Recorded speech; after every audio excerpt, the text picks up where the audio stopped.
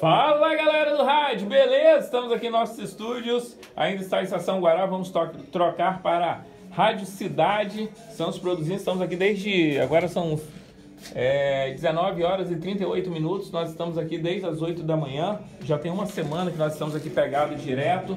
Aqui é o nosso banheiro, vocês já conhecem, que é a nossa sala de produção, que tem os nossos produtores estão ficando aqui, trabalhando aqui na sala de produção.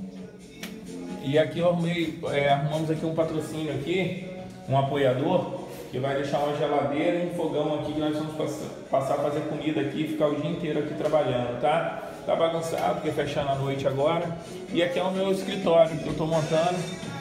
Ainda falta muita coisa para fazer, mas o escritóriozinho tá assim, ó.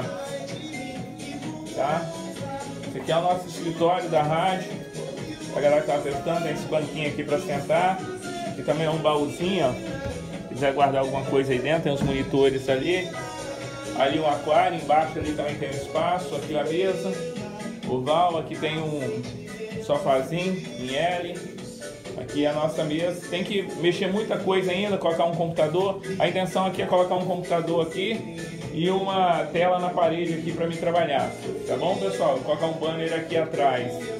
Falta muita coisa ainda a fazer. E a minha grande vontade é colocar uma porta de vidro aqui para mim ver todo mundo que está chegando, que a entrada da rádio é ali, para mim aqui ver todo mundo que está entrando, e colocar uma porta de vidro aqui também para ver o meu estúdio todo, para o pessoal não ficar entrando. Pessoal, tem gente que fala bem assim, mas você faz rádio web como se fosse comercial. Cara, eu faço rádio, eu sou comunicador.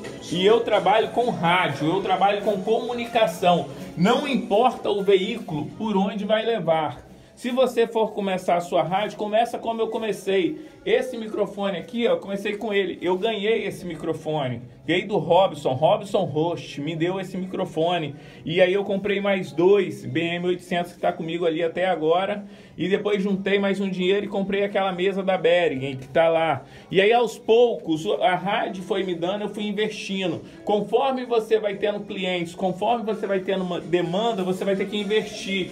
Agora sim, porque me falaram bem assim, cara, mas você é rádio web, você está trabalhando como se fosse rádio comercial. Qual que é a diferença da boa comunicação, do bom programa? Qual que é a diferença da rádio web para ser comercial? Por quê? Eu não posso ter estúdio porque eu sou web, eu não posso montar uma estrutura porque eu sou web. E falar em estrutura, tá chegando aí umas treliças pra gente, quando liberar essa pandemia, Deus permitir, vai passar, pra gente poder fazer os nossos...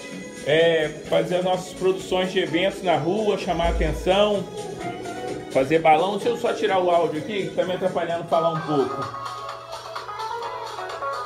Então, galera, então é isso aí. Então, assim, isso aí não tem nada a ver. Você pode trabalhar com rádio web, você pode ter a sua estrutura. Isso aqui não quer dizer que eu estou preso à rádio web. Acabei de fazer uma reunião agora, virtual, que nós marcamos para uns eventos que vai ter aqui na cidade, melhores do ano, e me convidaram, porque eu conheço muita gente, e também que é a divulgação da rádio, ajuda da rádio, e nós fizemos essa reunião. Tá bom, pessoal? Então, assim, não é porque você é rádio web, eu não sou contra você começar no seu quarto com o microfone, não, eu comecei assim.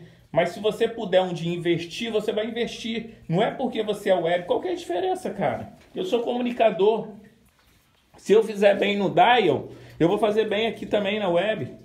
O cara que é bom, ele vai fazer sucesso em qualquer lugar, entendeu? Então, assim, tudo que vem da minha rádio web, a maioria eu pago as minhas contas e fico reinvestindo. Então, assim, tudo que eu tenho aqui é investimento, são apoiadores, que não deixa de ser investimento. Agora aqui, graças a Deus, realizando um sonho, ter um escritório meu, sem atrapalhar. Hoje eu tenho onde receber as pessoas, sem ter que levar para o meu estúdio de produção, sem ter que levar para o meu estúdio de locução. Eu não atrapalho ninguém na rádio web, tá bom, pessoal? Tá ficando assim, se Deus permitir, não sei quando, colocar uma porta de vidro aí e colocar um tapete nesse chão.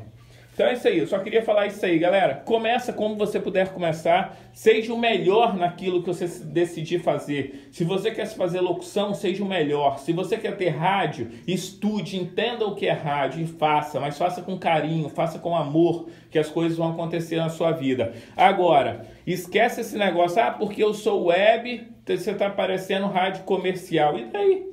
Eu posso ser melhor, eu como web, nós como web podemos ser melhores do que rádio comercial. Nós não temos fronteira.